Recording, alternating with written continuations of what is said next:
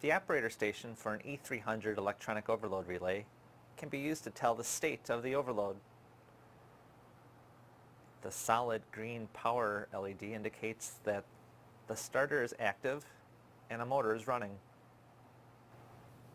In the event of a trip condition, the trip warn LED will flash a red pattern.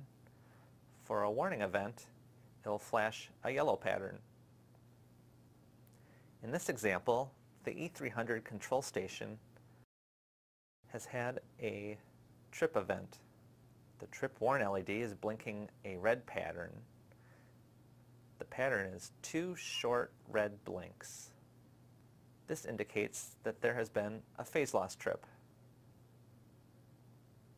After the problem has been rectified, the user can use the reset button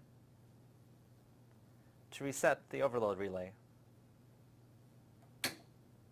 and restart the motor.